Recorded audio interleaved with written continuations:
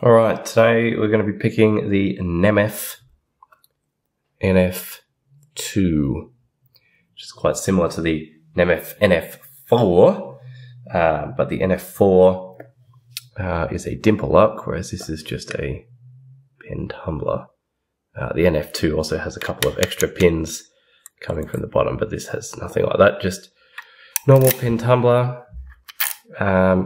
These are ranked at blue belt, which I think, possibly depending how you get it bitted, is criminally underrated. These things can be truly annoying to pick. It's taken me quite a while to get this one worked out properly.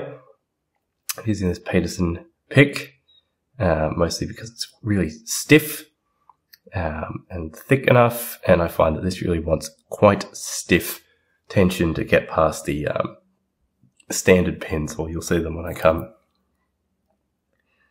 So first up, big click out of 4, not 4, 5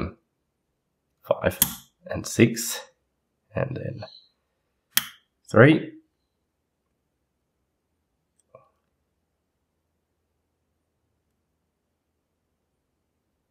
We did not fall into a false set, so we need to taper that off on 6.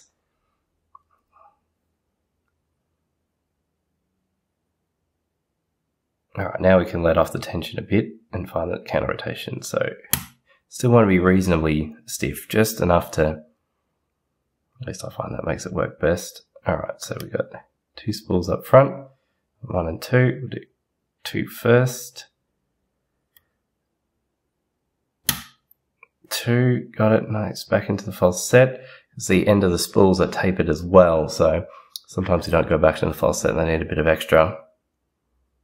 If you keep the tension high enough, nothing seems to fall back down. Alright, let's see if we can get under 1. 1's hard because it's a bit of a high lift, and right up front, I think to lever off. Pick gets stuck. There we go. Also, sorry, I'm a little bit sick still. This is what happens when you send a child to daycare, is you just end up sick all the time. So, apologies for sniffing sounds. Let's get this thing pulled apart. I'm well happy to be done with this one. Yes, if you want to really play with something tricky that uses tapered pins. Oh, god damn, I left that C-clip remover in the other room. I've got the gut wrench. We'll try and do it with that. Yeah, if you really want to punish yourself with... Ooh, alright, let's lock that. With tapered pins, get yourself a Nemef. They've got great tolerances. And they just suck. Alright, we...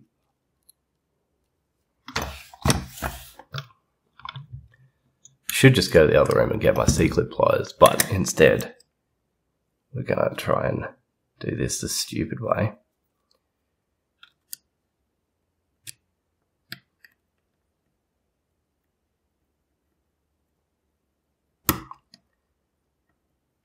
Okay, a little bit more of a bend. Yeah, that should come off now. Right, that did work, but that is not the correct way to take off a C-clip. Use C-clip pliers. When they're these kind of bendy ones, and you don't want to take them on and off too much, or they'll snap from metal fatigue. They're just a terrible design. Alright, there was our bitting, but you will see, I think that's reflecting a bit, there we go. So lots of really high, a bit lower, quite a low one in the middle. But Nemef are sneaky, which you will see when we got this. So the actual pinning kind of looks nothing like the key. Okay, follow up, shim it. It's just got the slots at the back, so it's a good idea to shim for them. So, right, see, they're all nicely lined up at shear. If we pull this out, tap those down a bit. Right, down. Right, so compare that with that. So you would think pin 3 should be really low, and yet here it's sitting, one of the ones we actually have to touch, you know, like only a tiny bit. These ones at the back, like, they're just, you know, like this one's at the same height as this one at the back, but it's way lower down on the key, so they're deceptive. Not a good idea to try and look at the key bitting to work out what you need to do in an MF. You just have to work them out. Just go by feel, or gut it and look at it, but oops.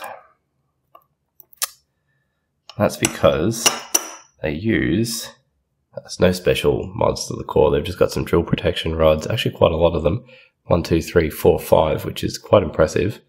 There's that keyway, nice shot down there, so it's wide open. Stick the pick all the way up from the bottom, no problem. Which does cause problems right up the front there. So there you go, that's the core. Let's just flick these key pins around. Get the drivers out in a second. Let's see, they use like dimple pins. They've got the end bit that goes down and they've got the stopper here, so yeah, and then you can see we've got serrations on these, 1, 2, 3, and 4 of them. So if you overset them, which is really easy to do, they've got little beveled tops on them. They overset extremely simply, and then they get stuck that way. And you just got to reset. It's hard to even tell that you've done it. Yeah, they just kind of suck. Alright, so in 1 we've got a spool. 2 is a spool. 3 is these like serrated, whoop, come on, focus. Serrated top and bottom, standard section in the middle, and quite a tapered lip on them.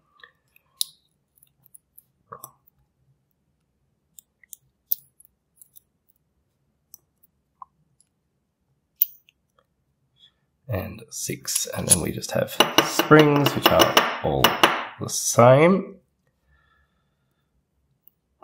Quickly arrange those.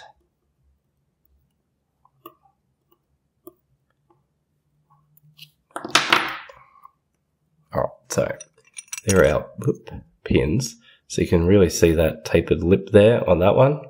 It's a good example. And this one. So they are very effective, need quite a lot of tabs if you don't use extremely heavy tension. And these spools, you might can just see there's a little bit of a tapered lip on them too. So it didn't happen that pick, but they do get stuck as well. You think you've set it, but actually you're just riding on this edge lip and they just need a little tap tap. Yes, now if you are unlucky, if you're lucky-ish, like this one, what you actually want to make this lock a lot easier is counterintuitive to most locks. If I just put these back in quickly and demonstrate. Normally, you would think the best place to make the lock easier is to have all of your spools in these high sections where the spooling is not coming into effect. But actually, that will make this way harder because that just adds that tapered section in, so you get more pins tapering. What you actually really want the spools to be is somewhere where they'll give a nice good false set.